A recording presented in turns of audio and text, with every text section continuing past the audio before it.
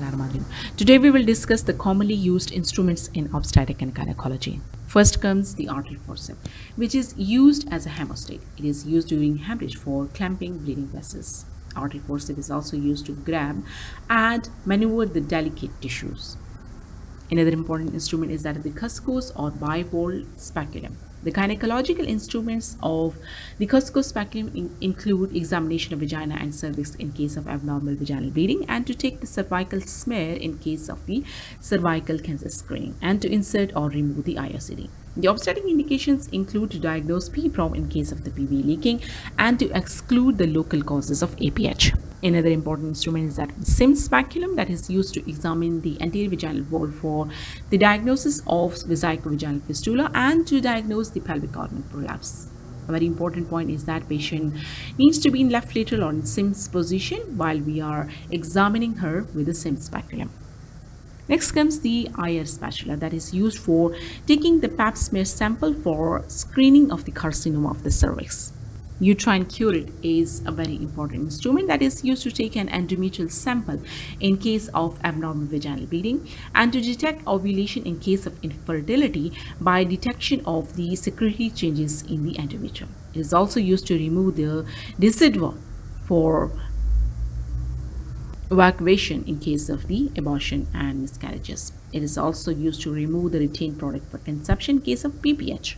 The complications of uterine curettage include permanent amenorrhea, Asherman syndrome, endometriosis, and complications of cervical trauma.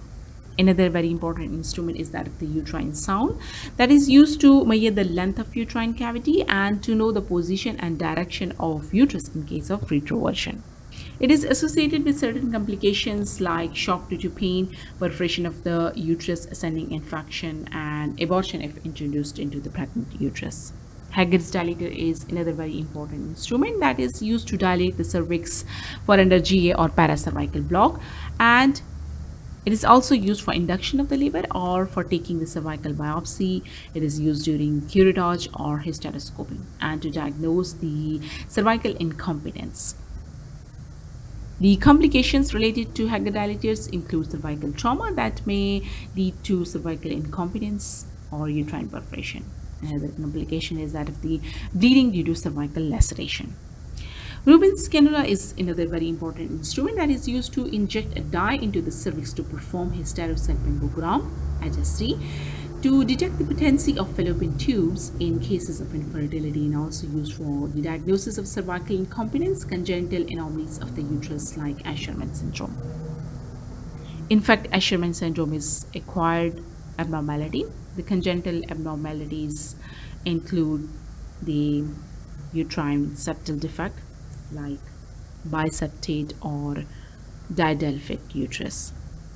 Next come the dissecting forceps, which include first of all the plain forceps, and that is used to grasp the different tissues during surgeries and also for holding the sutures and needles. Another surgical instrument is that the dissecting forceps, which is tooth, and it is used to handle tissues and different materials. It is also used to manipulate needles and other instruments while operating.